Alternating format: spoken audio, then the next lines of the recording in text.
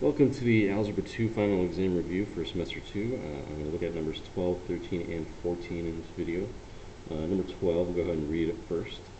Luke plans to visit two cities, New York and Boston, during spring break. There's a 60% chance of raining in New York and 10% of chance of raining in Boston during his vacation. Assume the chances of rain in each city are independent. What is the probability that it will not rain in both cities during Luke's vacation? That idea of not raining is huge for the problem because that's going to change what percentages we actually use. Now really what we're looking at is finding the percentage of not raining in each city first. So for New York has a 60% chance of raining. That means not raining would be the complement of that, which is 100% minus the 60%, which gives us 40%, which as a decimal is 0.4.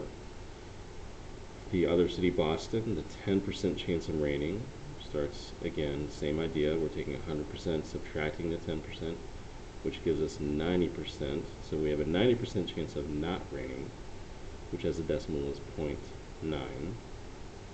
Then you're just taking those two probabilities and multiplying them to get 0.36, which is 36%. So our correct choice would be A for number 12. For number 13, they ask us, what are the solutions to the equation 3n squared minus 5n plus 3 equals 0? Now, if it's nice, then we'd be able to factor this, get the two factors, put them each equal to 0, and solve.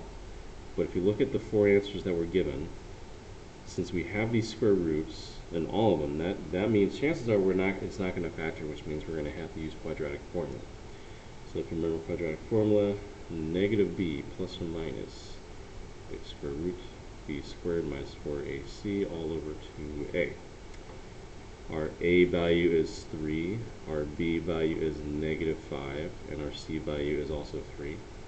So when we start plugging in the b value, negative b, negative, and a negative, which will eventually cancel each other out, plus or minus b squared, negative 5 squared, minus 4 times a, which is 3, c, which is 3, all over 2 times a, which again is 3. So there it is, all plugged in. Now we start to use our order of operations. This again, these signs will cancel, which gives us positive 5 plus or minus. I can go ahead and square this. I know that's going to be positive 25 minus. And then what I'm going to do is I'm going to multiply these three together. Now, if any of these are negative, I have to worry about the signs. But since the 3's are both positive, this minus sign won't change. So now it's just 4 times 3 times 3, which is 36, over 2 times 3 is 6. Then, when I subtract on the inside 25 minus 36, I get negative 11 over 6. And since we have the square root of the negative, remember that was an improper answer, but since we knew about imaginary numbers, we can then change this to 5 plus or minus I for the imaginary number. That takes the negative out of the square root, which leaves us with 11 inside the square root, which means that our correct answer would be up here at the top, A. There's 5 plus or minus I root 11 over 6, same thing as that. Last one in this video, number 14. David wants to create several different 6-character screen names.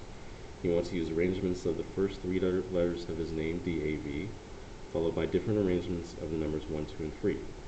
How many different screen names can he create in this way? So we've got our decision chart. The first 3 again represent the letters, the last 3 represent the numbers. So for the letters, we have 3 letters to choose from DAV. So the very first choice, I'd have 3 letters.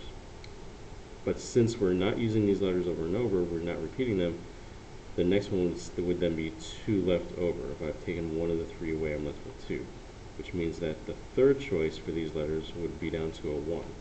So there's the letters right here for DAV. Then the numbers, followed by the arrangements of the numbers 1, 2, and 3. There are 3 numbers to choose from. It's the same idea as the letters. Leaves you with 2 numbers to choose from after you've taken one of those numbers away, and then just 1 at the very end. And again, remember that with these decision charts, all we're doing is multiplying straight across. Multiply all these numbers together, and I'll just write that as the 1, 2, and 3 for that section.